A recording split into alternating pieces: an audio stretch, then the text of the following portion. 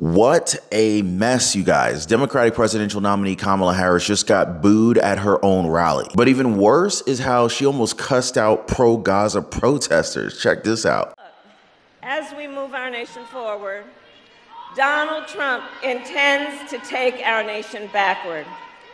Just look at his Project 2025 agenda. Project 2025.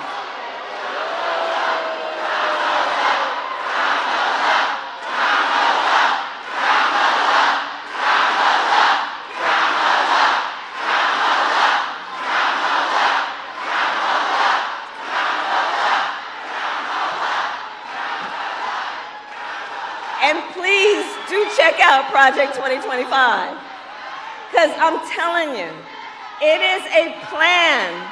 It is a plan to weaken America's middle class.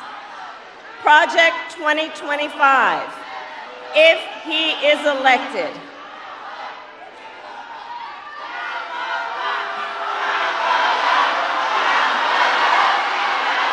It's all good.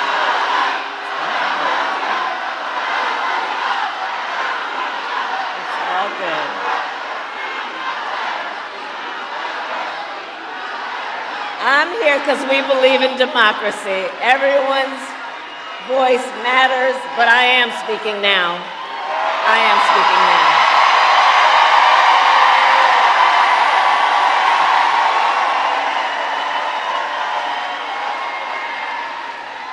So Project 2025. Look, if he is elected, Donald Trump intends to give tax breaks to billionaires and big corporations. He intends to cut Social Security and Medicare. He intends to surrender our fight against the climate crisis, and he intends to end the Affordable Care Act. You know what? If you want Donald Trump to win, then say that, otherwise I'm speaking.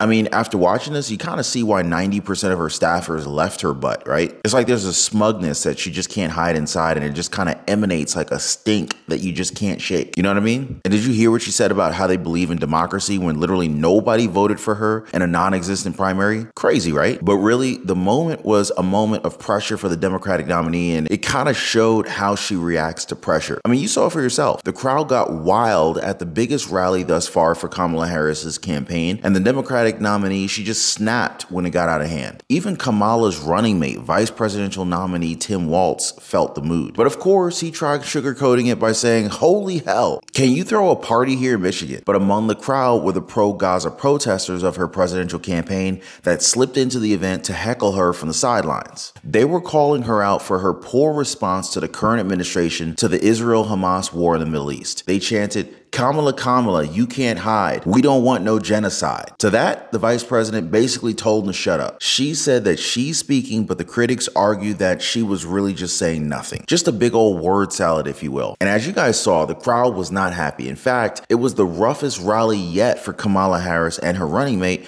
Tim Walz, who are on a multiple state tour right now. You see, the war in Israel is a huge issue for Michigan, which has a very large Muslim population. And Harris, as a member of Joe Biden's administration, has faced a lot of criticism for not enough being done to help civilians in Gaza. You see, no matter how hard they try, they just can't shake the fact that Kamala Harris is part and parcel of President Biden. I mean, she's the second highest ranking official in the administration right now. So why isn't she doing anything about the problems that really matter? You know, that's what people are saying about her and her presidential campaign. And speaking of Biden, people were reminded of him when Kamala repeated one of Joe Biden's classic blunders at a rally in Arizona. She almost suffered an embarrassing stumble, or a fall, if you will, as she was met with a wild reception at a rally in Arizona. Check it out.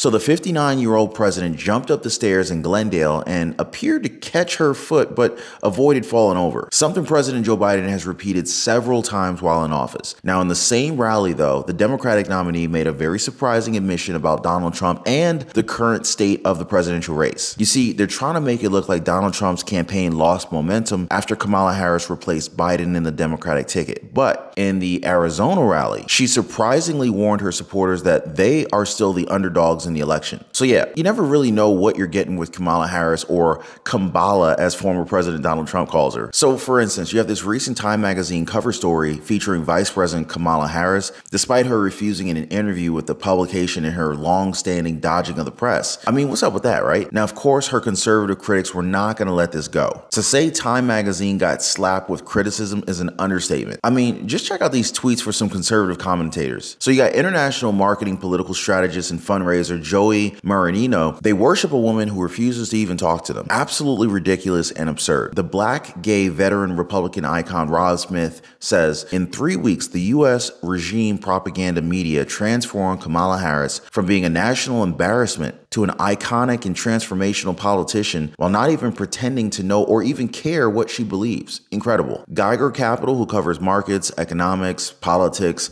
said the way the U.S. corporate media has tried to transform Kamala Harris from a consensus joke to a historic leader in just a matter of weeks without even pretending to care about her policies or ideas, it just shows how blatant U.S. propaganda has become. This is North Korea level worshiping. Wow, guys. So yeah, they're comparing what Time magazine did with Kamala Harris to North Korea level worshiping. I mean, that's got to ring some alarm bells, right? Meanwhile, we have former President Donald Trump entertaining interviews and press conferences from everyone, including Tesla founder and billionaire tech mogul Elon Musk. So Elon Musk, he chatted with Donald Trump for about 2 hours on X, and Kamala Harris's campaign went absolutely nuts, throwing all sorts of insane rhetoric, including that Musk was somehow trying to control our democracy by, wait for it, having a conversation with one of the two major presidential candidates? I mean, if that were true, then why did Elon Musk extend an identical offer to Kamala Harris herself? You see, her argument doesn't even make sense. And she was an attorney at one point. She must have been a really sucky attorney. I'd never hire her. And pretty much like any interview with the actual press, she has yet to take the tech titan up on it. I mean, just think about it. For all of Kamala's huffing and puffing, a conversation with Elon Musk would offer an opportunity to speak unfiltered to a vast audience across the ideological spectrum, and maybe even change some minds. But then again, they say it's the unfiltered part of the deal that Harris is afraid of, because according to her critics, the truth is, without a teleprompter, she's almost as bad as her current boss. But what do you guys think? Do you feel like Kamala Harris stands a chance against Donald Trump? Well, we're going to take a long, hard look at that right now, guys. Do not go away. So we're diving in right now as soon as you hit the like button and subscribe, all right? All right, let's go. So really, guys, the Kamala Harris Michigan rally was one for the history books, filed under uncontrollably bad examples. There were pro-Gaza protesters, which Harris tried to downplay, but they say the event was ruckus from the start, beginning with Kamala Harris's rock star entrance. She basically stole yet another move out of Donald Trump's playbook for the event and basically pulled up to the rally in her Air Force One plane. They even played Beyonce's Run the World as the plane came down the tarmac. What do you guys think? Pretty similar to Donald Trump during the 2020 election when he used Air Force One as a backdrop for his campaign speeches. Wow. She stole another one from Donald Trump. Then came curse-filled speeches from the likes of United Auto Workers President Shawn Fain, Democratic Governor Gretchen Whitmer, and of course, Democratic Vice Presidential nominee Tim Walz. He let loose during his remarks. He praised Whitmer for knowing how to fix the damn roads and told the crowd, "You have got a treasure here in Michigan." But all of the speakers had to stop their remarks to direct medical personnel to where they were needed in the crowd as multiple people fainted. At least 6 people needed medical attention over the course of the rally. People were shouting, "Water, water," and "Medic, medic," as rally goers collapsed in the crowd. Then, of course, Kamala Harris came on and did her thing. But really, it was her moment in the pro-Gaza protesters that really stole the show that day. It pretty much revealed the vice president's character to the people, and many people were not impressed. In Arizona, too, where she almost tripped going up the stage, kind of like Joe Biden, and then admitted that they're still the underdogs in the election. But really, guys, I'm not really sure if they're just trying to get the sympathy vote here, because so far the race is a dead heat according to a new CBS News YouGov poll. Nationally, Kamala Harris now leads Donald Trump in the race 50% to 49% among likely voters. In battleground states, the race is now tied at 50% each. But seriously, guys, expect things to change once word gets out about more of this Time propaganda profile of Kamala Harris. So the Time cover story depicted Kamala Harris with her supporters in the background on the cover with the phrase, "her moment." Inside, the author Charlotte Alter wrote that Kamala Harris pulled off the swiftest vibe shift in modern political history. But that doesn't change the fact that Kamala Harris has yet to sit down for an interview after replacing President Joe Biden on top of the Democratic presidential ticket. Trump's team has even pointed out that it feels like the media are working right alongside Harris to boost her image.